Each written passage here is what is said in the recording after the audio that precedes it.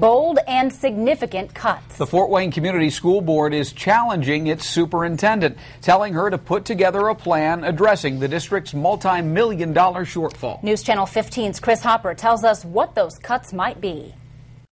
There will be no sacred cows. These will be painful. We expect they will be painful.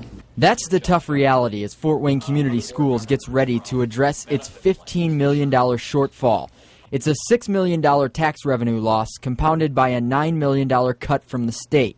That $9 million is part of Governor Daniels' $300 million cut to public education. We must now move to restructure the way we operate Fort Wayne Community Schools in a way that we have never been challenged in the past. The FWCS Board wants Superintendent Dr. Wendy Robinson and her staff to come up with a comprehensive plan within 30 days. While we cut, we don't want to lose our status as an educational leader in this community.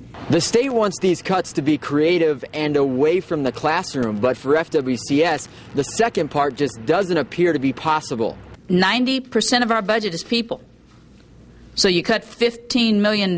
We can look at all kinds of programs and services, but we've been doing that. FWCS believes it's put itself in a place to get ahead of this problem, but the reality is deep cuts lie ahead for the district. Chris Hopper, News Channel 15. The one area FWCS says won't be touched, full-day kindergarten. Leaders say it's just too crucial to student development. As for the cuts, those should be spelled out at the end of the month.